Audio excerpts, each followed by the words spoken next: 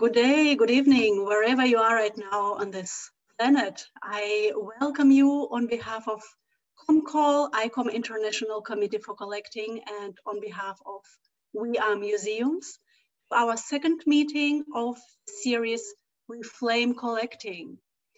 In this series, we investigate how we can rethink the practice of collecting as a strategy for collective care. In this year, the word care became central due to multiple crises we are going through, crises which did not surprise us at all, I would say, but instead strengthens our belief that our well-being is strongly connected to diversity of our communities, our society, and our planet. How can we care collectively, and how can we provide care through our collections? And at this point, I would like to thank Danielle Quitten, the chair of COMCOL, and Diana Derby, founder and curator of We Are Museums, both are here today, for organizing this series and make it possible for us to be here today and create this beautiful community. My name is Alina Gromova. I will chair today's meeting. I'm in my heart strongly affiliated with COMCOL. I'm an affiliated board member of COMCOL. I'm also a board member of Germany. I'm based in Berlin, in Germany, at the Jewish Museum there, and my work mainly concentrates on visibility and empowerment of marginalized and migrant communities. Today, our meeting is on diversity as focus for collecting. We are going to raise the questions, what is diversity and why should we focus on diversity in our collections? We're going to combine the general approach to diversity with collecting practices of concrete institutions. Just to give you notice that this meeting is recorded, so you can watch the recording afterwards, and but the recording will remain in the community We Are Museums and COMCOL, so it will not go viral through the internet. I'm happy to welcome our two guests, which we have today. Julie Rokkjær based in Denmark. Welcome, Julie. And we have Armando Perla, based in Canada and Colombia. Welcome, Armando. Julie and Armando will give us short presentations, and the idea is that these presentations will act as inspiration for our discussion afterwards. We will start with Armando Perla. Armando is an independent consultant, activist, and curator. He currently acts as international advisory on museums, human rights, and social inclusion for the city of Medellin in Colombia. And he's a board member of the ICOM International Committee of Ethics. He was part of the founding team in the Canadian Museum for Human Rights, where he held the post of curator. And he was also part of the founding team in the new Swedish Museum of Migration and Democracy. In his museum work, he has focused on prioritizing historically excluded voices. Armando, the screen is yours. Perfect, thank you. And good morning, everyone. Thank you for being here. I guess good morning, good afternoon, whatever you are as well. Let me try and share my screen here. Let's see if I can, yes. So, yes, thank you again for giving me the opportunity to be able to share with you some of different practices. I will start by presenting some of the examples from one specific museum in Medellin, which I find really, really great. But before that, I want to start by sort of talking about diversity and what diversity really means. But I want to look at it from a more critical perspective. So I want to start by looking at what different authors and people have talked about and have said about diversity. So I want to start with this quote, for example, from Angela Davis, which I'm sure everyone knows. And she tells us that, you know, she has a hard time accepting diversity as a synonym for justice. And I think this is important. Diversity is a corporate strategy, she tells us. It is a strategy designed to ensure that the institution functions in the same way that it functioned before, except now you have some Black faces and brown faces.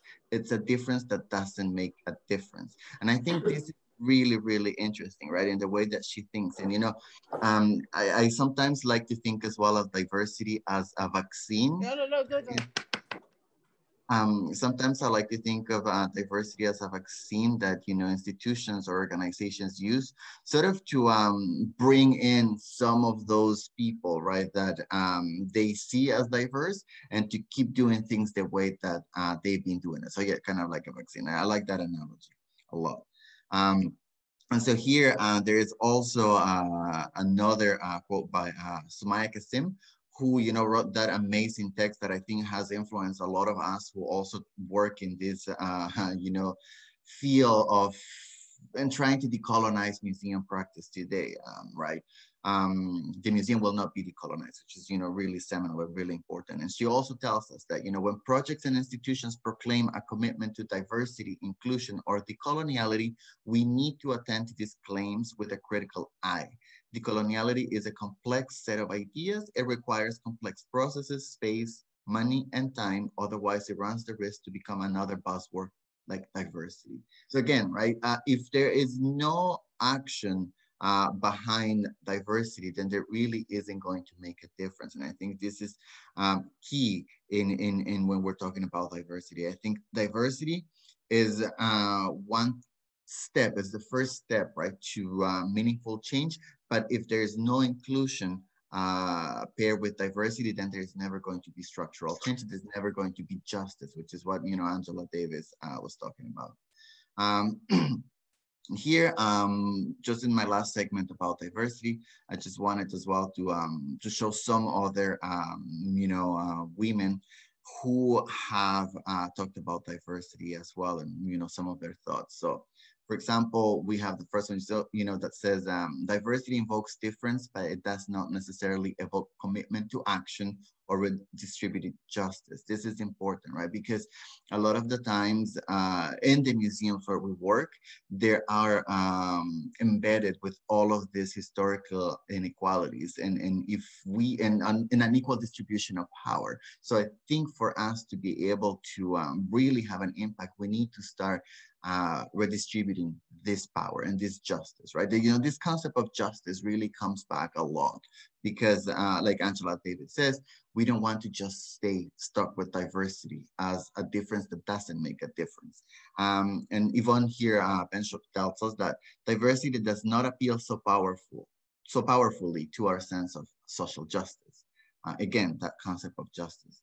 And then Sarah Ahmed tells us that diversity is a sign of the lack of commitment to change. It might allow organizations to conceal the operation of systemic inequalities. And I mean, here she's talking when institutions, organizations keep using the language of diversity, right? Because it is a way for them, like I said, to vaccinate themselves, a way for institutions to show that they are actually doing something without actually doing something. And, you know, they start putting all these photos of, you know, people of different ethnicities and this and that is sort of as far as they go when it comes to diversity.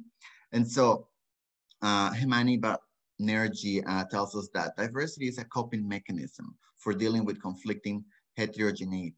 But this is also very interesting, right? Because why, you know, conflicting heterogeneity? This is, you know, like sort of related to this whole thing about the next quote, which is, you know, diversity is a technique by which liberal multiculturalism manages differences by managing its most troublesome constituents, which is, you know, kind of what I said as well, right? Is, you know, the people making trouble, we start just, you know, saying, yeah, we're all for diversity, and this is in the hopes that this is going to appease, you know, these people who are more challenging, right? And so what are the alternatives then? And what is what that I'm proposing to do to not stay just with diversity as a difference that doesn't make a difference? So, you know, I mean, at the end of the day, what I'm proposing is the meaningful participation of historically marginalized communities and the sharing of that power, right? Like, you know, what I talked about, like that unequal distribution of power that we've had historically in our institutions is what I am proposing to really challenge. And for that, you know, I really like to talk about this museology from below, from the subaltern, from, you know, those historically marginalized, and to look at those practices that are taking place in different places. So this is sort of like my own definition of what I believe as well human rights museology is, which I see it as, like I said, a museology from below. So as you will see and hear, like what I believe is that we need to prioritize the participation, but not just participation, but the meaningful participation of historically excluded voices in all of the museum processes that directly affect them. This is important, right? Because if something is going to affect someone, they should be able to have a say on that. If someone is going to talk about their stories and put them on a display, people should be able to have a say on that. And so human rights museology goes beyond using, you know, codified articulations or positivistic articulations of human rights, because again, human rights as well is a very Western, you know, concept. So I like to include in here anti-oppression, anti-racism, decolonization, indigenization as tenets of museum work as well. So under human rights museology, participation means, and you know, I keep talking about participation, Robert, what do I mean by participation in museums? So participation means ensuring that historically excluded voices are empowered to have genuine ownership and control over all phases of a project: assessment, analysis, planning, design, setting of goals, objectives and strategies, implementation, monitoring, and evaluation. So in every step of the way. And I think it is important here because human rights, we need to understand that not just as content, or, you know, that we put on walls. And, you know, here I'm talking human rights, but I mean, of course, we're relating to like diversity, as, you know, migration. This is not just content. We need to understand human rights as a method of work. And this is kind of what I'm trying to do in here. So this promotes the development and cultivation of long-standing relations while also ensuring sustainability of projects. And human rights museology may challenge the status quo and force institutions to acknowledge, repair, and redress the damages of unjust and unequal distribution of power historically embedded in their structure, which is kind of what we were talking in the past. So my example that I want to show right now are some of the practices that take place at the Museum of Antioquia. The Museum of Antioquia is located in Medellin, in Colombia. It is a museum that is located in a very challenging area of the city, is downtown Medellin. So there's a lot of social issues that take place around the museum. There is drug trade, there is poverty, there is violence, there is, you know, sex work, like a lot of different things happening. So these are also not just issues, but these are also the neighbors and the communities around the museum, because they're also communities, right? And so the Museum of Antioquia has tried to, and I try to think and reframe here, you know, that we're collecting, right? Because I don't like to say that we're collecting diversity, but I want to talk more about the inclusion and the care that we talked about at the beginning, caring for, you know, these different groups and these historically excluded voices from museum work. So wanted to talk about Museum 360, which is a macro project that the museum has really developed. And it brings together a lot of different, you know, initiatives together, some that were previously existing and some that came together starting in 2016. And the purpose of Museum 360 is to work together collaboratively and in cooperation with all the communities, the neighbors that the museum has, right? And it's not to disrupt in their lives, but for the museum to integrate, and it's not for the museum to come and save them from, you know, any like social dynamics that are happening, but it's more to be part of this dynamics as well. So this that we're looking here, it's a space that is called La Esquina. It's called the corner. So this space was opened by the museum on the back. The back of the museum, it's faced by a street that's called Cundinamarca, which is probably the most dangerous street in Medellin. And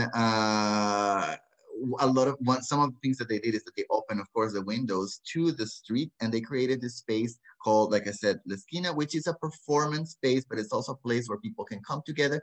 The way that they created the space is that they made it mimic some of the bars, the local cantinas in the area, because there's lots of cantinas in downtown Medellin. And so here you can see in that photo on the top left corner, the people gathering around, so people can come. And it's something interesting that they said in the museum, and the workers, is that they wanted to have dancing conferences, right? They wanted to bring people in here who could challenge and who really have this really rich, deep, meaningful conversations, and and challenge ideas as well that we take for granted.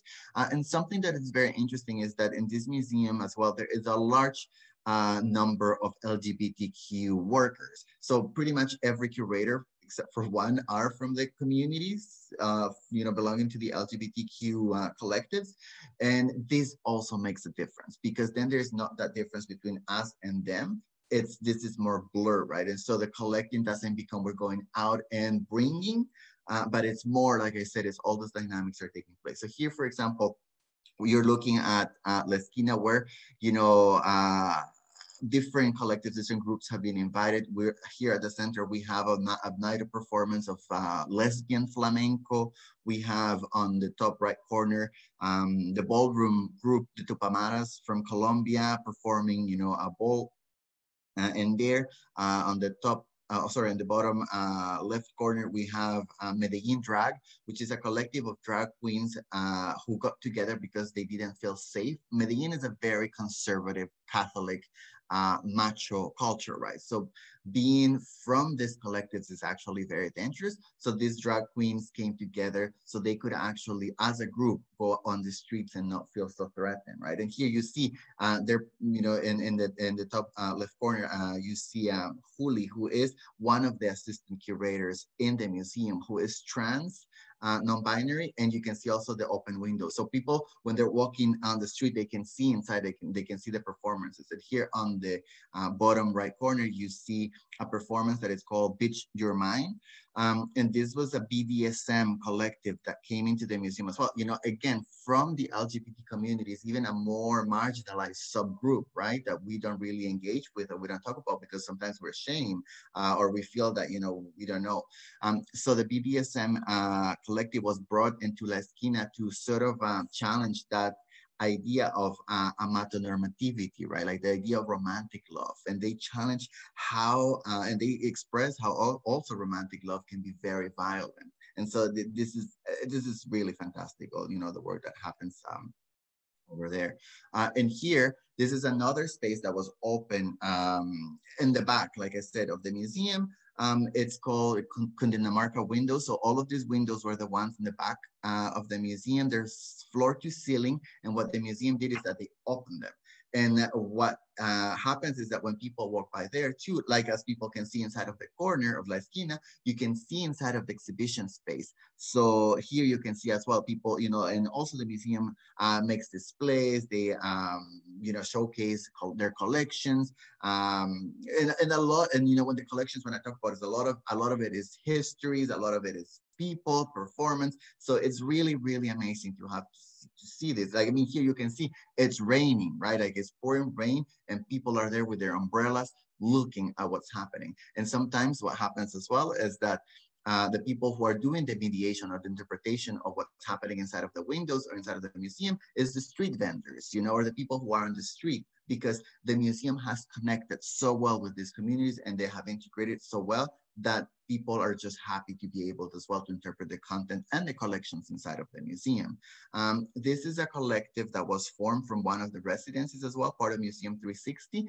And this is a group of sex workers, older sex workers who were also, part of the community of the museum. This was part of a residency called Cundinamarca Residencies, which brings local, national, and international artists who made a commitment to work with the communities around the museum. And so this was the residency of Nadia Granados, who's a performance artist from Colombia. And she worked specifically with sex workers. And what happens in here is really great because these older sex workers were looking for a way to retire. And they couldn't find one. And so when they started to create this performance together, with the artist and the curator, one of the curators in the museum, they loved it so much that they just decided that we're going to get organized, and they became this collective, and they just started doing other things, like embroidery, like performances, and now they're really well known across Colombia. And so they have been able to as well retire from sex work. And I'm not, like in any way or shape saying that sex work is not, like, I'm not, putting any judgment on sex work, what I'm saying. But, this is what as well they wanted to do. And I think it is wonderful because they really love the performing. And here, this is another space that was open also in the back of the museum, which is called La Consentida, or the Pamper Girl. And it's an exhibition space with the purpose to also engage with the communities around the museum, right? So, for example, what happens in here is that the museum brings some of the communities to look at the collection and to look at the different pieces that they have. And so that's the starting point of an exhibition. And here what we're looking is the exhibition from La Procesión. So La Procesión was the piece, the work of art that was the beginning of this exhibition. It is, you're seeing it here. It is a woman who is going to see the clergy. And what's interesting about this as well, it says it's a painting by Deborah Arango, who's a very famous Colombian artist. She was born in Medellin in 1907. She was the first woman to work on female nudes in the country. And she was seen as very transgressive because no one else was doing this, right? And she was also depicting women as, sort of breaking with this canons of morality that, society was imposing on them.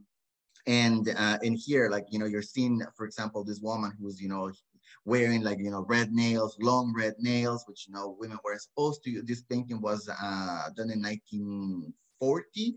And then you see as well, she's got the bare shoulders. She's not wearing a shawl like she was supposed to. So she's, again, transgressing with that. And this exhibition was created with a collective of trans women from Casa Diversidad. And the women chose this piece because, and here as well, you see in the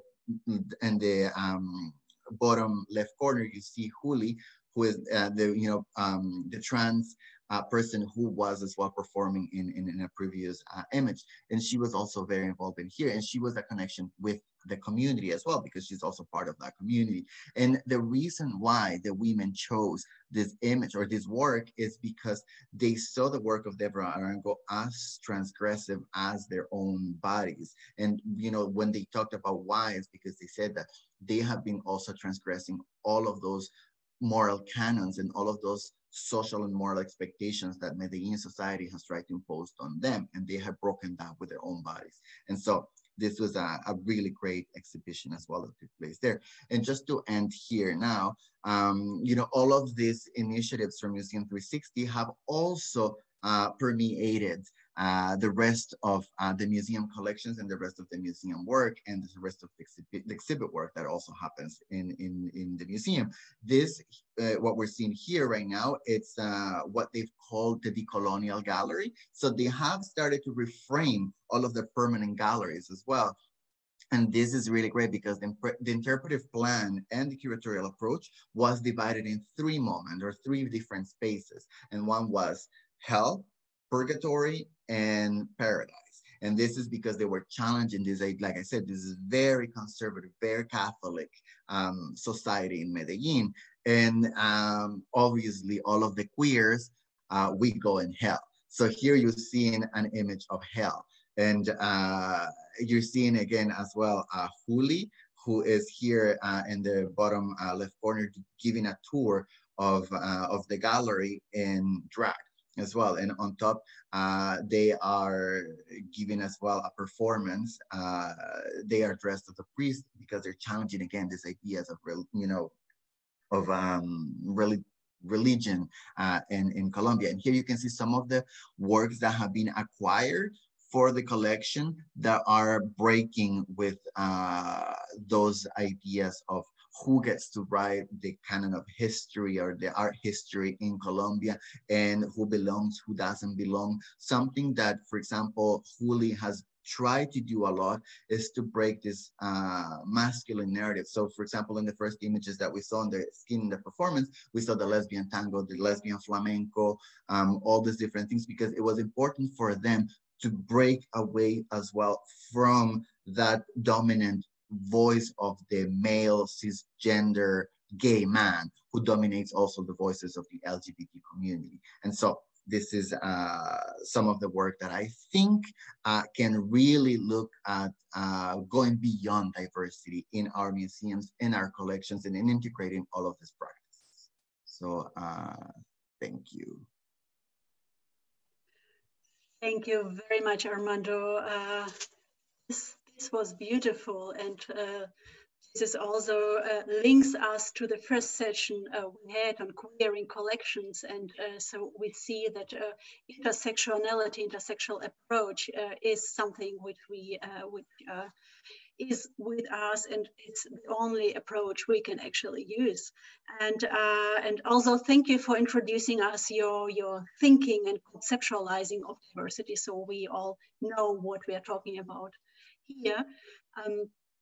I see that there are many people whose cameras are not on. You definitely have reason for this, and we are not pushing you because we are a small community, and we would really love to discuss afterwards and to see our faces. So if it is possible, just let us see you. Thank you so much. And we are proceeding with Rokkjær. Julie is director of the Women's Museum in Aarhus in Denmark. Her core skills are, among others, cultural development, exhibitions, art history, communication, branding, digital solutions. She previously worked at several art museums, including Aarhus, Skagens Museum, and Skovgaardmuseet. She studied literature and art history at Aarhus University. Julie, the screen is yours. Thank you, Alina. And hello, everyone. I will just start out by sharing my presentation.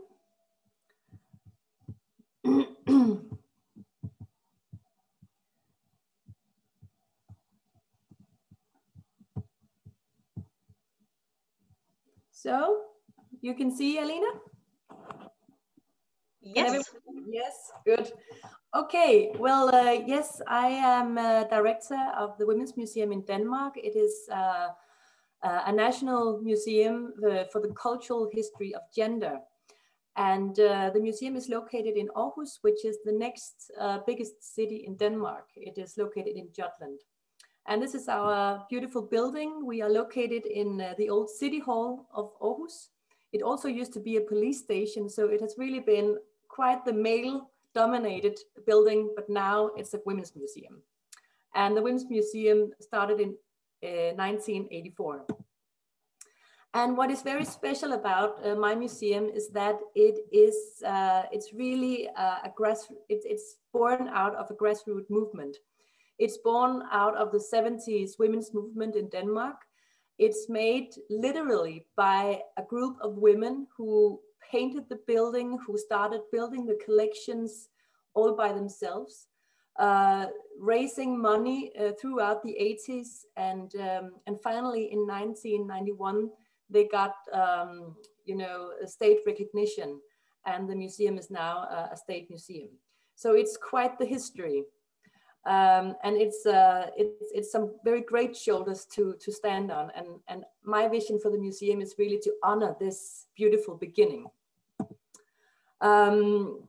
The museum wanted to collect and show the invisible history of women, all the things that have been eaten up or worn out, all the work that women have done throughout the ages.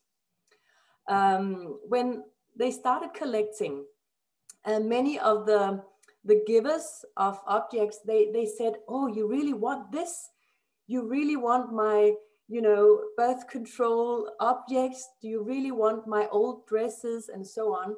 But it's a very important point of this museum that it is kind of a safe place for unsafe objects. It's a safe place for unsafe stories. It's a safe place for stories about violence, backstreet abortions, all the stories that you don't, you didn't see it in the museums in the 80s, I can tell you. So it was really a progressive museum from the beginning. Today, we still collect, stuff that you wouldn't say is, crown jewels. This is one of my favorite examples for the way we collect. We collected this pen to the right, the big pen for her. We all know the blue one, but the big pen we collected, we bought it actually on eBay in 2017. And why did we do this? Yeah, I mean, it's a pen for her. it's very special. It comes in purple and pink, and it has glitter on it, and it's very expensive. But the fun part of this pen is that on the back of the package, it says, specially made to fit a woman's hand. So it tells a grand history of the meaning of gender in society, that we are all surrounded by gender in one way or another, and that the world is really divided into he and her. And we want to be norm critic about that. So that's why we collect stuff like this. Our exhibitions are always, we always try to make them very interactive, because we want to collect people's debate about gender directly in our exhibitions. And that means that people can really leave a mark in our exhibitions. They can write, they can talk, they can draw, they can speak. That's very important for us, and we can really use this knowledge to the exhibitions coming after. So we are really like some kind of I don't know the word, but we're really sucking knowledge out of our audience all the time. And also by doing this, people reflect in another way. When they are asked questions in the exhibitions, they really reflect. I mean, for example, we ask them to draw their own gender in some part of our exhibition, and people they really draw. We have to, shift the papers all the time. They go crazy about this, and it's just such a simple task, but it really makes people's minds going. And as you see, our international audience, they actually often comment statements like this. It says, Denmark is awesome. This sort of discussing exhibit would never be shown in the USA. And, comments like this is just, oh, that's what I love in my work. That's what I'm going for. We also actually collect artifacts directly in the exhibition. This is our Wunderkammer. This is our place with gendered objects, things that you have from you are a baby until you're old. And as you see on the sign, it says, have you got something to put in the exhibit? And people, they contact us and in the reception, and maybe they have something in their bags that they suddenly think about, wow, this is such a gendered object. And then they deliver it to the museum and we collect it. And sometimes it actually goes into the permanent collection. And this also means that this is actually a permanent exhibition, but we don't use the term permanent because our exhibitions, they change all the time. So it's not a concept that we use because we want to keep moving with the debate. Of course, we have the history as some sorts of a fundament, but we are in movement all the time. I have three, headlines that I wanted to emphasize today. And the first one is that at my museum, we are constantly reminding ourselves that museums have the superpower of public trust. We know that we have a special place as an institution in society. People look up to us. They find us trustworthy. Secondly, we are very much aware that museums are not neutral. Otherwise, there wouldn't be a women's museum, right? All museums, as you know, are men's museums, but our museum is you know, the norm critical museum that proves this point that museums are not neutral. Thirdly, we say to ourselves that museums can and they should be agents of social change, because this is why museum began in the first place, actually. So that's really something we try to talk about all the time. And our vision is this. We aim to be a leading platform for knowledge and dialogue about gender in order to inspire and engage the audience to create an equal society. So basically, we want to change the world, and it's always good to have big goals. Yeah, we are, as you might have guessed, we define ourselves as an activist museum, and we have a strong community built in Aarhus. We have near contact with all sorts of activist groups. Of course, Aarhus is it's a large student city. We have a very famous university in Denmark. And the campus is located downtown, so it's a very young city. And that means that we can really mobilize very quickly whenever we need to do a demonstration. And we actually do demonstrations once in a while. This is our Equality for All demonstration. About 500 people attended. This is from 2017. You might guess what this demonstration was about. It's a women's march. It was done just after the US election. And there are some pussy hats in the front. And the police in Aarhus estimated that around 2,000 people participated in this demonstration. And the way we participate as a museum, first of all, we actually are the initiator of the demonstration. We organize from beginning and mobilize. But we also organize, the banner workshop in advance, that you can come and make your own demonstration banner. And we, of course, show historical demonstration banners.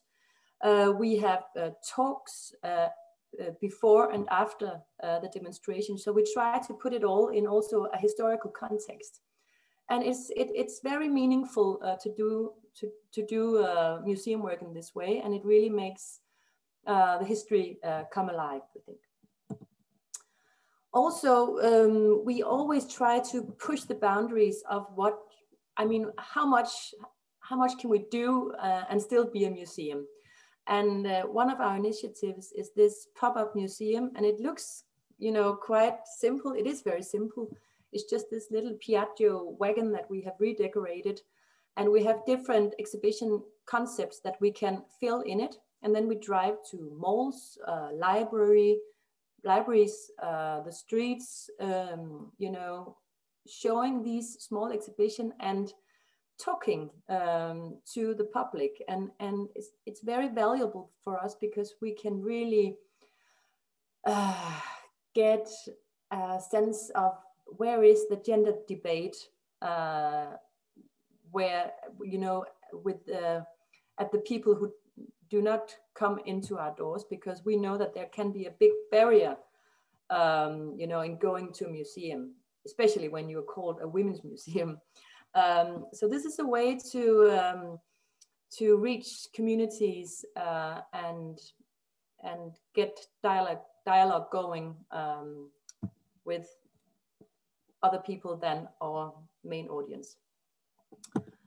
Yeah, and we really try to have a strong nerve in all that we're doing, so that what we are saying and doing is, always very clear. So also in our marketing, we use these statements. And Diane, you know this one because this is from 2016, and I showed this in Riga.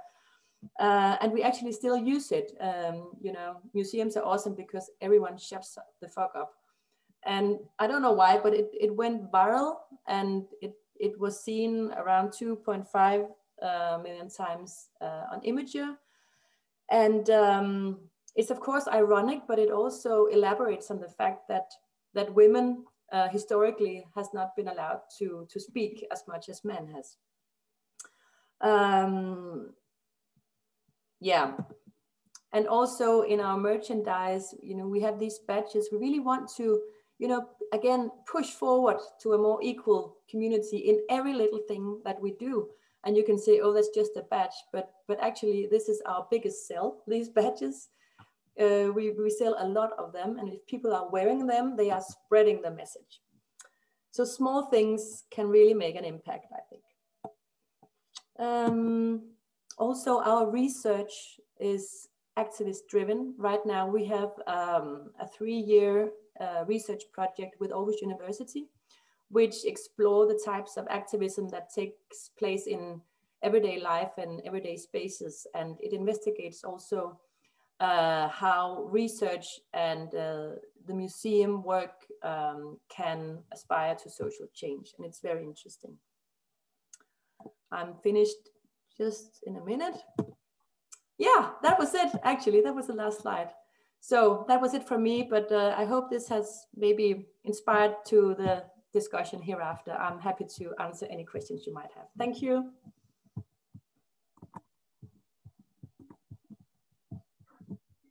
Thank you so much. This was very inspiring.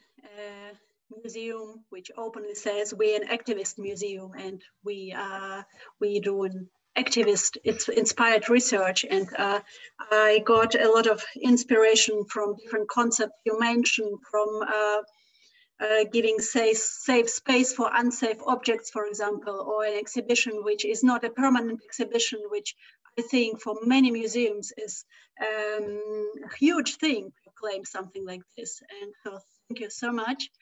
I would love, before we all jump into discussion, give you, Julie and Armando, opportunity to react to your presentations if you want.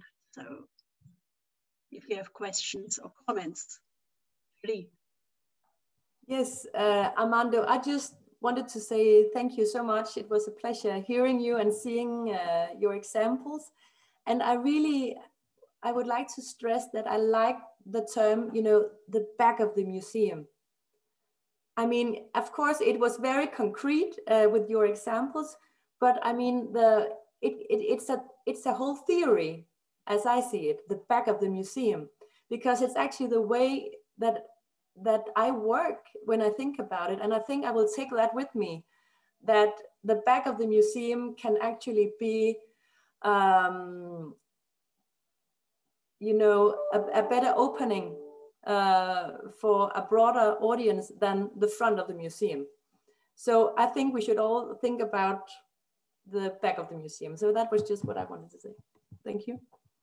Thank you, Julie. And I also really appreciated your presentation. I mean, I think it's wonderful work that you're doing. There were also, you know, a few things that you said that completely are in line as well, you know, with a lot of the work that Museum of Antioquia, but also some of the other museums in Medellin do.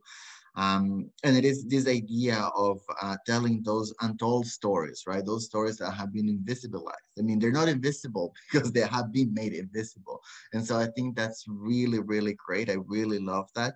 I think that's something that it's common to a lot of museums that are trying to work this way and to bring these voices to the forefront, right from the back, like you said, but to the forefront. And I really enjoy that. There was also something else that it really stuck with me, and it's you know, when you said, like, you know, that you have people coming to the museum before marches and giving them a space, a safe space to create those banners. And this is something that I've heard not just in Medellin, but, you know, many different, like here in Canada as well, from community, especially, you know, trans community, women, speaking about how museums should be these safe spaces, these community spaces. This, you know, they said it literally, just give us 4 walls. We need spaces where we can feel safe, so we can go and do our work, and where we don't have to be on the street doing, you know, what we're doing. And I think museums need to see themselves as these community centers, which I think it's as well what, you know, what you are doing in the Women's Museum, and also what people are doing in many of the museums and cultural institutions in Medellin. So yeah, I also really enjoyed that. Thank you. Just a comment to that, we actually have a free space at the ground floor that we call the X space, and that is reserved to any group who wants to put up an exhibition or anything, of course, it has to be related to gender in some way or another. And of course, we have some kind of filter. But when we have let a group in or a person in, we actually just lose control and let them do everything. And we let them take over our communication channels. And it's so rewarding, and it's also difficult in some way, but it's really, we are so inspired each time. So yeah, it's a great thing. That's really great example, and that's, you know, that also relates, I guess, to the work that I was doing in Sweden, which, you know, was what that project, sort of that experimental project of the Museum of Movements. And it was I guess it started like that as well, which was, you know, like having of this space that was completely led and controlled by the different groups and collectives and communities, whatever you want to call them, to come in there and just take, you know, use the space. I mean, we had groups of community theaters, you know, coming in there and doing their practices because they didn't have a space where to do it outside. And, you know, we have groups of trans dancers that will come and do their practice. The Pan-African Cafe, which was a brunch that would take, you know, place once a month from the Afro-Swedish community. Like all these people leading all that programming. And exactly, I mean, it was fantastic to work with that. And like I said, of course, there's many challenges with that, and it's not easy, but it was very rewarding as well. Okay, if you wish, we open it up to a room, to a group. So please feel welcome just to jump in and to give your comments, questions, whatever you feel like right now. I see Sandra. Hello, everyone. From Germany, I'm Sandra. I work for a documentation center and museum of migration, and we are on our way to build a museum. So I'm pretty much exactly like you described, Julie, sucking up all those ideas. That's amazing. I really hope we can do that kind of stuff in our own place. And it's, yeah, the Museum of the Future is looking good. Armando, I was wondering about something. When you said the Museum of Antioquia is in a very conservative environment, I wonder, how does the classical museum visitors, how do they react to that kind of thing? Is there conflict? Is there resistance? I love conflict in museum. I think it's a very productive thing, but I'm wondering, how does the museum deal with it? How does that work? You know, yeah, there has been a lot of conflict in that way. There's a lot of reactions. I mean, every time they do something that is like, you know, challenging the church, the Catholic Church or whatever, there will be articles in the newspapers. There will be this, you know, critics, people like, you know, saying, oh, you know, why they even get money? They're like publicly funded. They're like this and that. But they have a very strong, not just a very strong director, but they have a very strong commitment to their communities. And so the way that they, I guess, go around that is that front and center, what they're trying to do is to work with those communities, and not only sort of to, because people think they're just doing the work just to like be controversial or this and that, but what they're very clear about is that together, right, like they have these common goals with the communities to better, and like I said, it's not like a, you know, like a savior kind of thing, but to better the lives of the people that they're working with. And that includes as well the reclaiming of the space. And like I said, because the museum is in a space that has been very violent, that has been seen as, you know, having all of these social issues, and they're doing this amazing work with creating safe spaces. So I think they can do a lot more. And it's very interesting as well, because in Medellin, it's not just the Museum of Antioquia. I chose this one example, right? But I'm working as well with Museum Casa de la Memoria, with, you know, some other like establishments, and they, all of these museums are very committed to their communities and to the people that they have around. So I think they also have the support. No, I don't think, like, I know that they also have the support from the museum community in Medellin, which is very strong and they're very close and they work together. And I think that is also, Medellin is a very special city in that way. So I'm very lucky to, you know, well, I was going to say to be there, but I'm not really there physically right now, but like to be able to work there because people are very supportive of each other. And I think that also helps when those controversy comes, you know, you have a strong network in there that will help you as well navigate all those things. But it's not easy. I mean, it really isn't easy. Just a couple of years ago,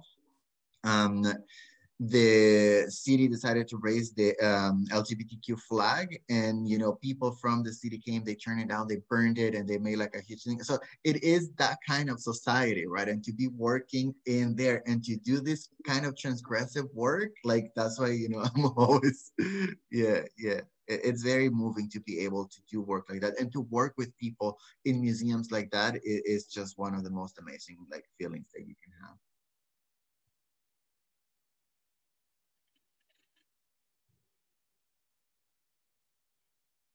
Danielle.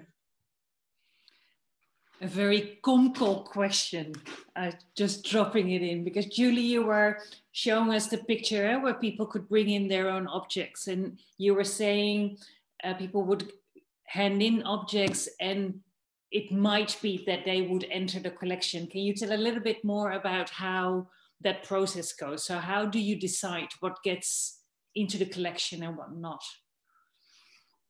I mean, our collecting strategy is an active collecting strategy because we know that we know what we need in our collection. We know what, or we know what we don't need. But it takes place in different ways. Yeah, sometimes we have audiences going to the reception with stuff. And the reception has this handout where you can write your contact information and you sign, and then our registrator follows up and gets more information about the object. I mean, it can be, yeah, a pen or something. And that's one way of doing it. We also have people writing us mails after visiting the exhibition because they come home and they think, oh, maybe this could be something. And then we take the dialogue from there. But also we do another thing, which is even more active, is that we do events, as collecting events, where we invite people to get a tour, and it's free, and they get a tour or a talk with me. But it's only free if they bring a gendered artifact. They have to reflect, what do you have in your house that has a gender? So they have to bring something, and then we put the things on a table. I don't know if you have programs, TV programs in your countries like this, but it's like, you know these programs where you put a value on antiques, you know.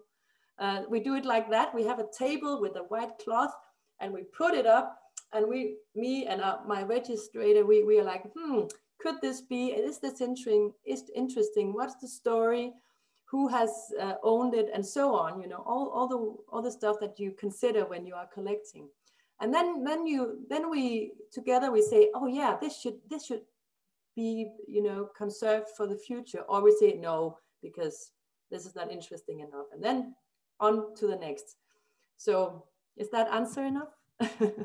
Absolutely, very interesting, and it is actually very similar also to different things that we are doing. And I was just, another thing that I was wondering, what we are working about also is not only that you have like the donor museum relationship, but how do you deal with things that participants bring in, and how then do you discuss with them shared ownership about the objects? And also, can they also say what they don't want their object to be used for which story they don't want it to be used, etc. And what kind of agreements do you already work on that? We actually, in Denmark, museums work in the same way when they collect, and we have these different agreements. You can also have a 5-year, what can I say? Yeah, a 5-year term, and then you can redecide if you really want to donate the thing. You can also, of course, choose to be anonymous. You can also choose to, yeah, there are different ways of, you know, signing off. Yeah, but the point is that we are very flexible, but we really aim to do it as uncomplicated for ourselves as possible, so that we don't have to administrate too much. So we really try to convince people, do you want to donate or not? Are there too many, you know, restrictions? It might be a better idea to just say, okay, maybe you should just keep it. But you have to think that most of these things, they are not valuable objects. It's often, for example, we had someone who brought a pack of tea, because it's called woman's tea. And the story was that she was a secretary at an office with a lot of men, and this kind of tea was on sale, so she bought like 10 packages, but nobody would drink it because it said woman's tea on it. And that's a great story. So of course, yeah, so no restrictions on that tea package, but it's a great object, you know. I also have something about that, Danielle, and I think I'll take the case of the Canadian Museum for Human Rights as well, because it is a very different type of collection, right? Like it's a digital collection, and in there we were collecting stories, we were collecting oral histories. So in the way that we sort of share that responsibility with the different communities that came to the museum, it's that we also had them collect with us and decide on what we were collecting. So for example, not just me, I was a curator over there, but not just as a curator, I wasn't the only one doing the collecting. I was actually, or doing the interviews, right? Because that was the way to collect the oral histories. So we would work with the community so they could identify the people who they wanted to be interviewed. We would develop the questionnaires together as well. They will be the ones conducting the interviews. They would, you know, also search the places where the interviews will take place, what, you know, because they knew where people will feel more comfortable as well. So all of the things, and also for all of the ownership, that's really key. That's so, you know, it sort of like came all back. And it was because of the law in Canada. When you're collecting oral histories, when you're doing this type of interviews, the law immediately gives the property to the museum or to the person who's collecting. And it was similar as well in Sweden.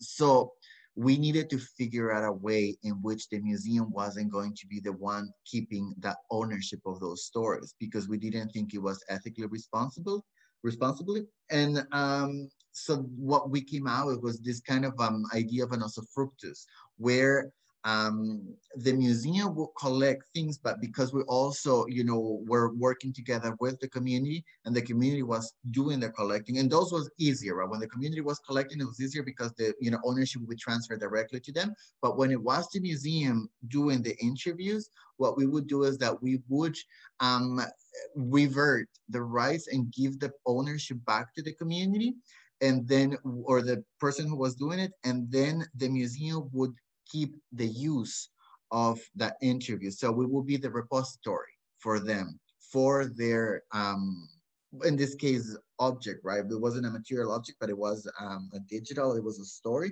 So we will keep it, and that way we were able to also get around, because especially for that museum being a national museum, the collection belongs to the country, right? It belongs to the government, and we didn't want those stories to belong to the government. We want them to belong to the people. So yeah, so there was, you know, all these things about ownership and whatnot. It is interesting as well. Great. Can I jump in with a question regarding this discussion?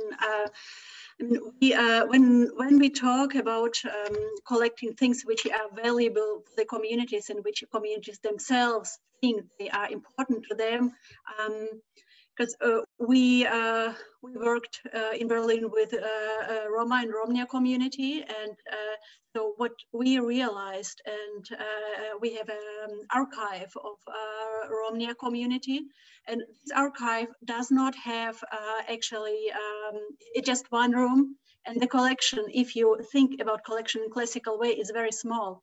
So what women are doing, they're actually going homes of Romnia and Roma people and talk to them and drink tea, and because they say people don't really have this notion of what does it mean to have history, right? So for me, we have to go one step back, because when we invite people and think that people know what is valuable, we assume that the empowerment process already happened. But can you talk about your experiences with such cases where you realize something like something like memory or cultural memory have to be built first? Maybe both of you. Yeah, and I think maybe I can talk as well a very specific case in here, which is I'm working right now as well with a community in Mexico, in Huejotzingo. And they are the town or the city that has the largest carnival in Mexico, and they have all these traditions, an amazing culture, amazing traditions, right? That they're transferring orally from generation to generation. But right now the elders are passing away, and so a lot of this knowledge is being lost. And it's really amazing that there has been this collective that has been formed of the youth in the town that are working in preserving all of this. And like you said, right, a lot of the people have things, or a lot of the people have all these objects or stories, but they don't really understand sometimes the value of it. And the youth, they have taken the task to go door to door, you know, going from neighbor to neighbor and talking about the carnival and talking about the traditions and talking how important, you know, all of this is for them as a community. They created a museum in one of their houses, and they bring the school children into their home. They do the program and they explain. They've done all this archiving, you know, research, finding photographs that the town has never, people in the town have never seen. We found photos and archive even in Sweden, you know, from a national museum that had gone to Huejotzingo on a whole expedition, you know, like in 2 centuries ago. And so they've been bringing all of these objects so that to create that sense of share heritage, right, for the town. And in this way, people have come and been like, oh, you know what, like I have this mask that my grandfather used, or, you know, I have like this, or we should do this. And another thing too that we've been working and talking a lot, it's about, and I mean, in this case in particular, because they don't really have a physical structure, like they don't exist as such as a museum, but in other cases as well, is about the obsession that sometimes as museums we have to collect and to like extract things, but instead as well talking about, and something that we're trying to do there is to create capacity building so the community can have the skills to actually be able to start to create their own archives and to be able to store and have their own collections, to care for their collections so they don't have to go into an institution. So instead of being so extractivist, right? And I think there are other examples too out there. You know, the Smithsonian Museum of African American History does a lot of programming on this way as well. Like they go out and they work with communities to create this capacity building. And I think this is a really good way as well of thinking of collecting of the future, right? Like not just inside of the institutions, but inside of the community. So again, outside of the walls of the museum.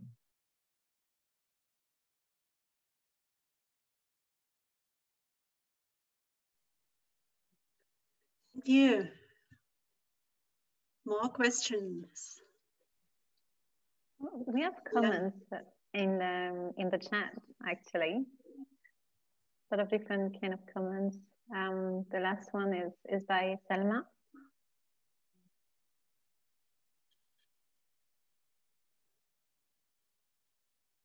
Selma says, I love the idea of empowering community members to identity, conserve, and share heritage. Yeah, so this notion of shared heritage and empowering community, which we talked about it already. Selma, do you want to talk about it, or your microphone is not working? Hello, everyone. I'm sorry, I just joined in now. So I was just echoing the previous speaker and just saying that I really appreciate the experience that they shared, but I just want to listen a little bit more before contributing. Yeah. Birch, maybe because I see you and I know the project that you're working on, maybe you can also share a little bit on what is happening in Schiedam.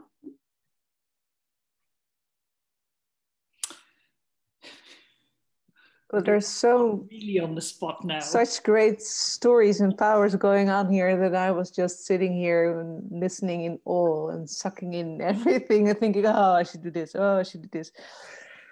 Well, I'm working on the reappraisal. I think we call it of a cultural historical collection of a city called Schiedam.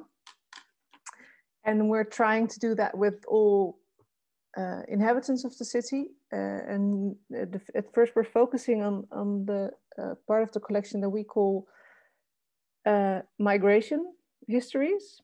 And so we are looking for different people from the city with different cultural backgrounds, with migration backgrounds. That can be sixth generation that came from Germany in the 18th century because they were poor and they needed money and worked in Schiedam, or that can be the people who just moved here a year ago for different reasons. And it is interesting, I'm just not going to speak up loud, think out loud.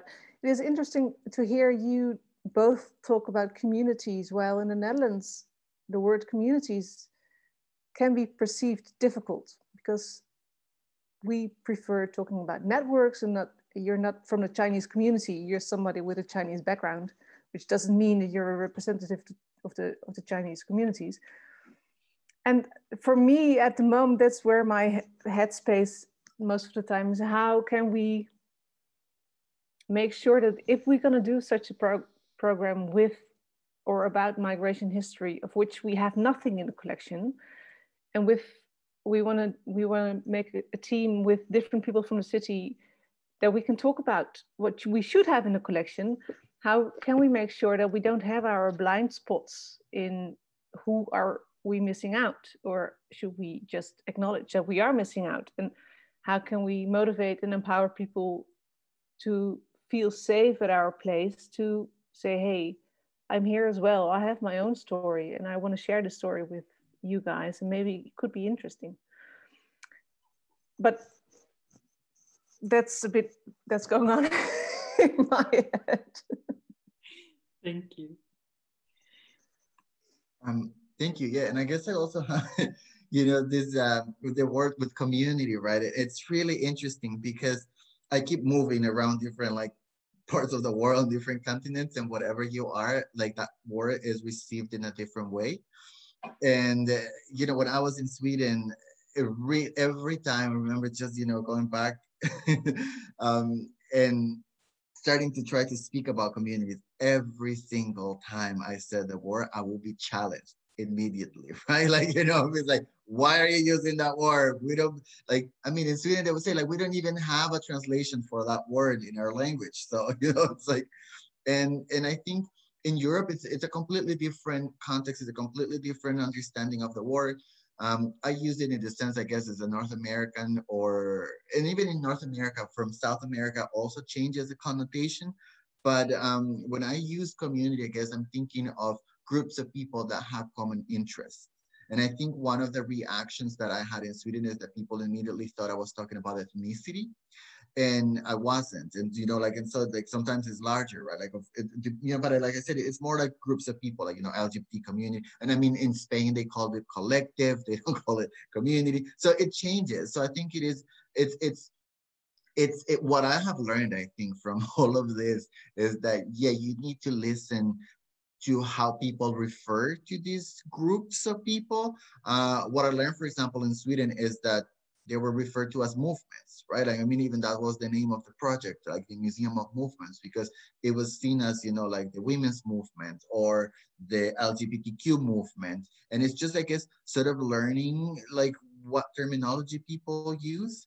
And yeah, I mean, with, you know, migrants as well, like migrants, I mean, they can be a community, they can be a movement, they can be different movements. And then also to think about communities of something that is not monolithic, right? Like it's not just one thing, like there are divisions inside of these groups.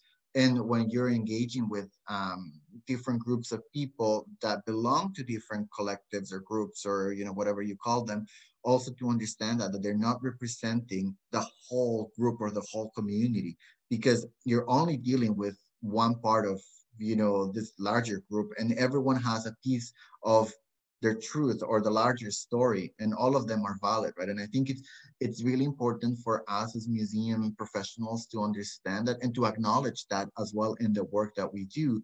Because I remember something here, for example, at the Human Rights Museum in Canada, something that at the beginning, you know, we had trouble, or that people will react and be like, but you know, you have one person, or you have one oral history, 2 or 3 oral histories speaking, and that doesn't represent that community. We're like, yeah, no, we're completely aware of that. But what we realized is that we needed to make that clear and visible to people, to understand that when we were engaging as well with some people, it was, we were engaging with them because there was a previous relationship, because we had built, you know, this relationship of trust with them. But it wasn't for us to say that we could represent the story of a whole collective or a group of people. And I think that's also important, and especially when it comes to migrants, right? Because we are so diverse when it comes to migrant groups.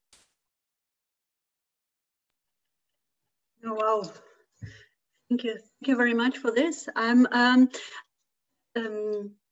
really curious also about structural questions here, because Armando, the definition of diversity which you gave at the beginning, and also your understanding of diversity as a working tool, as a methodology, as an analytic category. I think this is really something which just opened my eyes, because I was asking through all my work, we often get so emotional about our work on diversity and human rights, and also anti-racist work in museums. And we need something in our heads, something like a tool in order to work with this, really to work, and not always to be stuck in our emotions. So for me, this which you gave is very important. And I'm wondering, I also would love to talk a little bit about things which are going not very good. So not only best practices, but also failures maybe. And we have, in Germany, we have something, a program which is called diversity agents. So these are people which go to museum, just one person which has this huge task to diversify the museum and also the collections. And and people are very often, they don't come very far, and it is especially collections and curators where they are confronted with a high border. And people start building working groups and trying to make networks within the museum. So both of you and Julie, because what you saw, what you told about your museum is really exciting. Your work is work you are doing. How can you give people the opportunity to do this? Or do you have also people in your museums who say, no, we don't want to work like this? And how can we involve everyone in this diversity approach? I think it's very important to ask the question of failures, because I actually recently discovered that my museum has a huge bias when it comes to age, because we have really, you know, been, you know, gathering different communities around the museum, and we've made exhibitions together with our audiences. But suddenly I was on a tour with one of the, you know, core visitors of the museum, who has been a member since, you know, the late 80s or something. And we walked around this exhibition, and she just looked at me, Julie, they are young. All the stories are stories from young people. And yeah, they are women and men and transgender and all sorts of stories, but there are no women over 50. And I was just like, no, because I realized that is actually one of the most invisible groups in society. And also it's our core audience. It's women over 50. And I was so ashamed.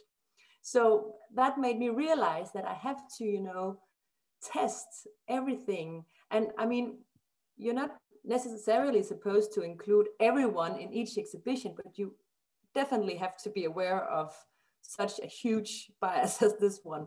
So it's just to say, I'm not perfect. So just a failure story from here.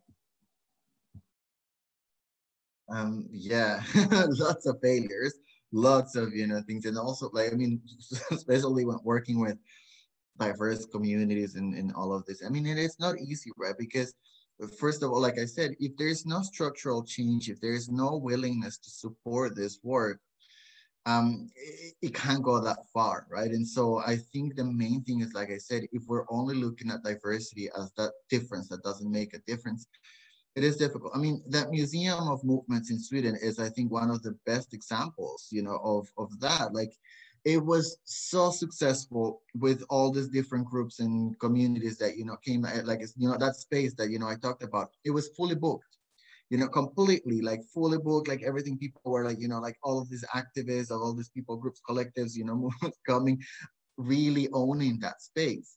And I mean, I left in March, right, to go to Medellin, but just in September, the government announced that they would not renew funding for the project.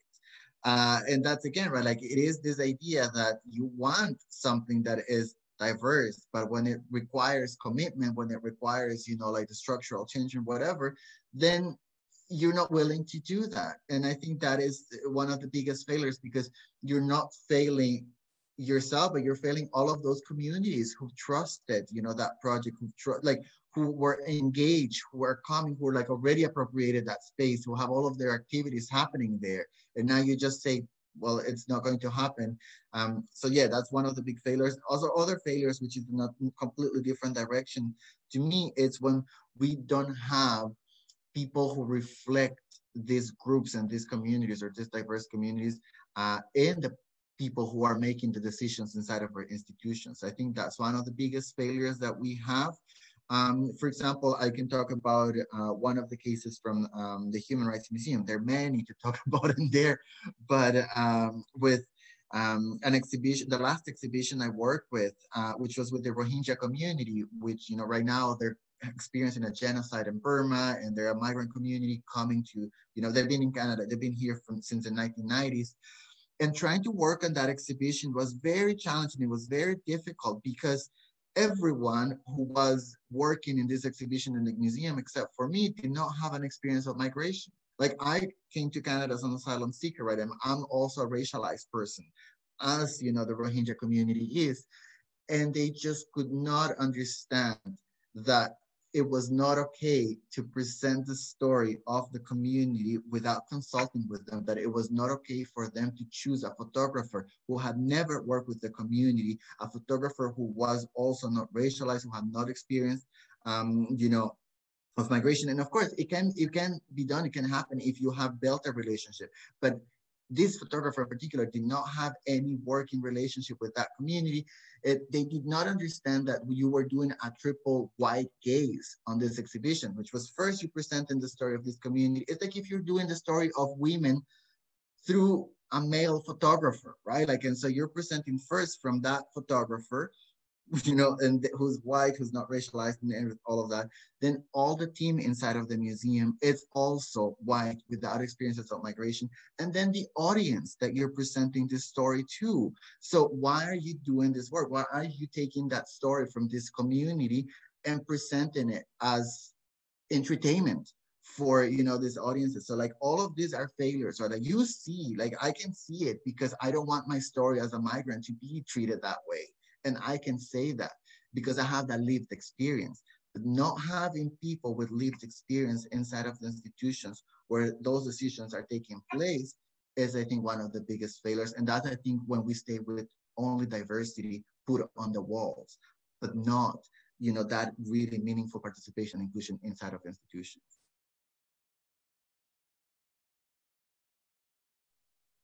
Yes, thank you. Thank you for this. Yeah, very, very strong, very powerful experiences which we take with us. Well, if there are more questions, please go and ask. Otherwise, I will propose that maybe slowly we can finish the conversation and give some of us to start their days and some of us to end their days.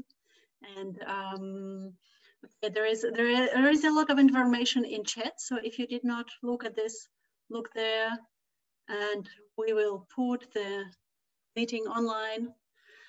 I was very empowered by these talks. Yes, Danielle? Before you wrap up, because Selma wants to ask a question before you. Oh, sorry, Selma.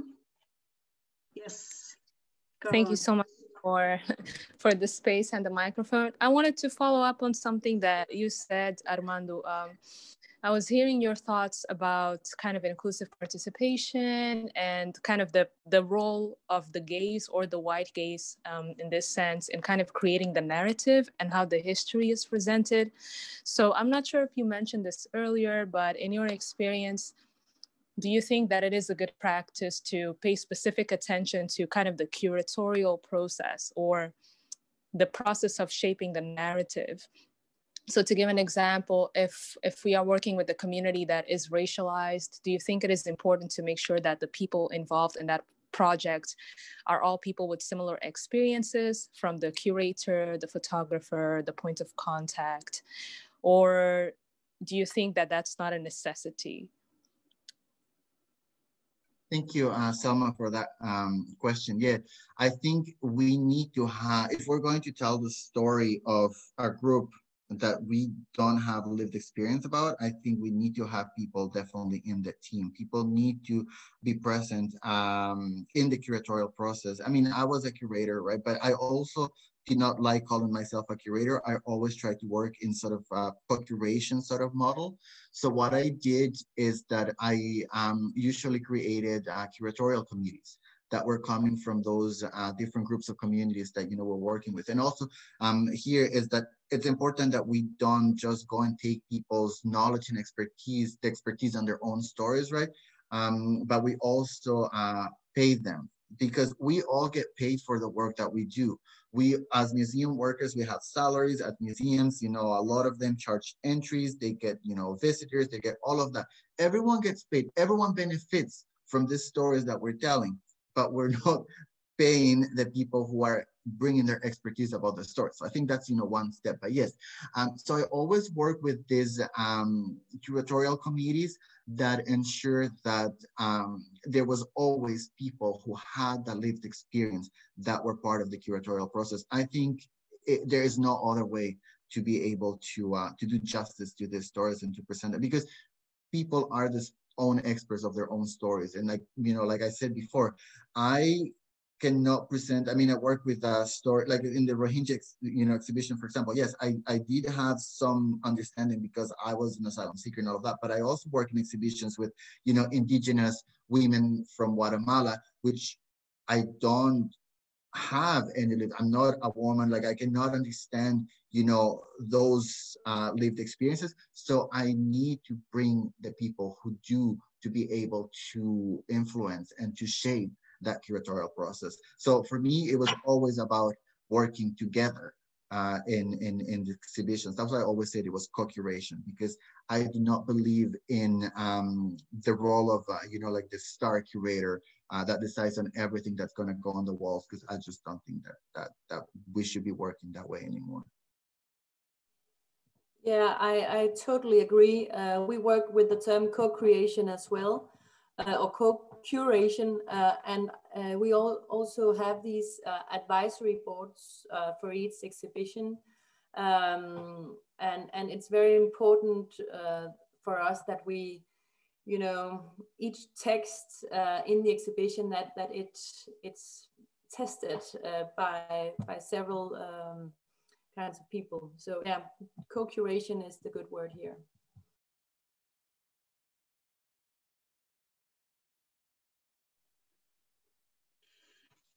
Okay, well, thank you very much. There is a comment in a chat by Diana that it should be a rule for more co-creation generally, and I think this is maybe a good question to close the discussion. We could talk ages, and each of us has huge experiences of what to say, and I really have to try to slow down and not talk about more experiences.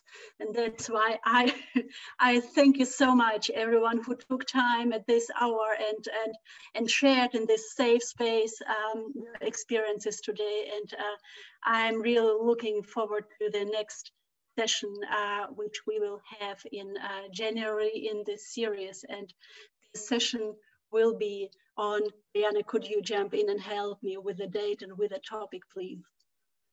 I don't think we have a date actually, but it will be about digital collections. Digital collections. Okay. Well, stay safe and thank you so much.